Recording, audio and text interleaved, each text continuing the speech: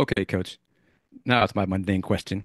Just well, first, really your thoughts and your relationship with Coach Marlin and his style of play, and then Louisiana as a team overall. Well, we played him a couple years ago. Um, I remember when Bob Marlin was the head coach at Pensacola Junior College. I guess that tells both our ages. But Bob has been an outstanding coach in this game for a long time. Um, I've always had great respect for Bob, known him for a long time. Um, they're very quick, they're very athletic, they shoot a lot of threes. They like to play fast, they'll press you, they'll do anything to push pace. And their athleticism, their best player is number 8, Mustafa. They got really quick guards.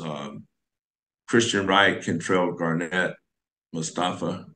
And then their bigs are their four-man is kind of a big guard, 6'5" wing, and then they have two size guys in Ratliff, who's about 6'8", 6'9", and Evans, who's about 6'10".